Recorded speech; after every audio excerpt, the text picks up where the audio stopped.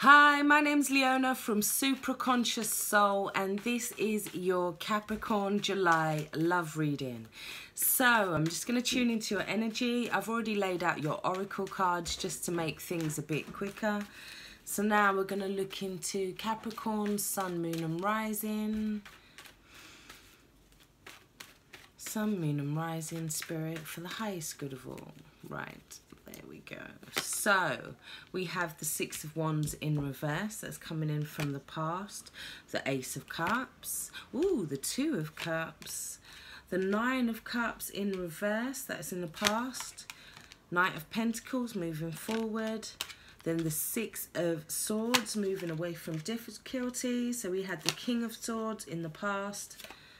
Two of Wands making a decision, and the Ace of Pentacles. So underneath the deck we have the Three of Swords.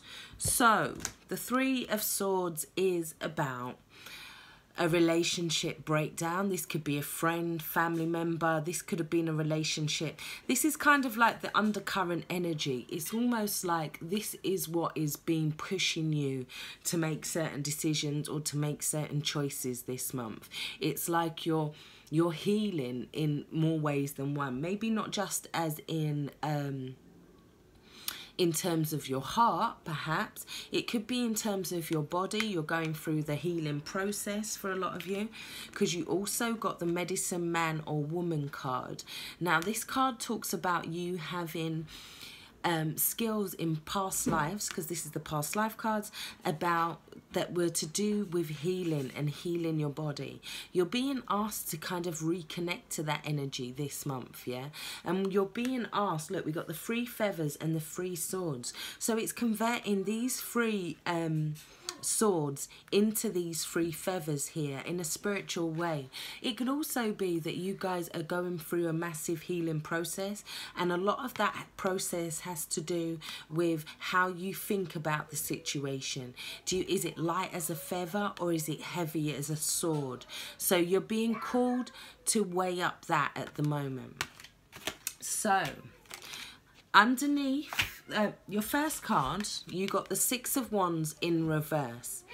Now, this is talking about coming in from the past. There was this energy of feeling like you weren't supported, there was no victory, you weren't getting the help that you wanted, you was butting your head against a wall, but it didn't matter what you did. It's like you weren't being seen for who you was, yeah? And there was no victory within that. You also have the Nine of Cups reversed underneath that. So it could be that there was things that were being pushed under the carpet, there was things that were being hidden about a situation, and it was causing obstacles and blockages for you. This could be about, finally, it's like the curtains being drawn now or opened, and it's like things are coming out, that things are being revealed. Things are no longer being hidden under the carpet, so to speak. Now, this was to do with some kind of justice, some kind of truth, some kind of fairness. It was a situation that needed somebody to be kind of brought into line, because we do have that sword of truth there. So it's about somebody being brought into line and that clearing away the fog in a situation. Somebody speaking their truth about a situation. Somebody standing their ground. Somebody remaining in their authentic self. So you also got the card of Full Moon. Now, this talks about completion and culmination. So this full moon that was in Capricorn just gone about 2 days ago when I've recorded this reading, it's saying that something came to a completion for you. Something came to a head. You got a letter. You got something that said you can now complete this phase and move on. It was the end of a cycle for you, and I feel like you felt it, yeah? We also have, next to that, creativity, change, and the colour orange. So that's about the solar plexus, and it's about you allowing yourself to go through these changes, which is bringing more creativity into your life. You could be expressing yourself differently. The change is showing on you now. It's also saying that with this card, it's about now it's about allowing yourself to open up more to intimate relationships. That's your goal for this month now. It's like all of that stuff has passed now. You've gone through these changes and you're being asked to just kind of open yourself up a little bit more. You also got intuitive nudges, and it says, intuition is the language of the soul. We are all born aware with a profound sense of inner knowing. Intuition is one of the greatest gifts we possess, which keeps us connected to our higher selves, the universe, and to our divine spirit. So you're being given intuitive nudges. Maybe it's that there's somebody that likes you. Maybe it's that this could be the one. Yeah, maybe that's it. You've already met the romantic partner you seek. Maybe you're not trusting your intuition on a matter for some of you, but it is saying that. One thing we do have is codependency issues here. So it says addictions are affecting your romantic life. So this could be addictions in terms of drugs, drink. They could be pulling back your confidence. It could be making you slightly paranoid. It could be that you feel like you don't want to make a move to the other person. You're just kind of hiding your feelings with the other person. It could be that you're putting a lot into something where you should just let's see how it goes, perhaps. Yeah.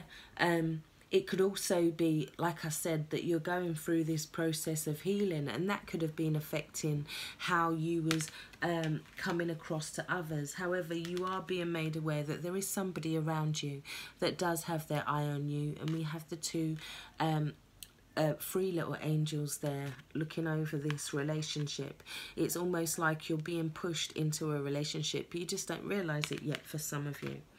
However, for some of you as well, we have this new beginning, because this is the Ace of Cups. This is an offer that comes in. This is something that comes in that makes you feel like your cup's running over. This is a blessing. This is an emotional blessing where you just feel like, I just feel so free now. Yeah, and it feels like whatever this is, maybe it was a situation in your life, maybe it wasn't in terms of a relationship, maybe it was somebody, a thing, or a situation, yeah, but you now feel like you can make decisions where you're moving forward now. Now you feel like, yeah, I can set my goals into motion now. Whatever that was in the past, I'm putting it behind me as well, because this is talking about moving on, moving to smoother, calmer waters, moving into a new life, getting away from all that disruption, and it's having a new sense of mental harmony as well. And you also have the Ace of Pentacles coming in with the Two of Cups. So this is definitely where you feel like you could have met your soulmate. This is where it's like a lot of things could be coming together all at the same time. There could be stuff regarding your home, education, regarding finances, loans that's kind of come through at the same time as this love. And it's almost like it's come through as you've moved away from all that turmoil in your life. But I feel like you have to be the one to make the decision to move away, because tarot doesn't do that. And this clearly talks about you making a decision, you wanting more out of life, you wanting to move the energy forward as opposed to backwards. You're looking at how you can get that third wand there. Yeah, what steps do I have to take to make this work? So yes, I really do hope this has helped, Capricorn. Sorry it's short and sweet, but it was to the point. So if you like a personal reading from me, all the information is in the box below. I really would appreciate a like, a share, or subscription. Thank you, thank you, thank you. Take care, stay blessed. Bye bye.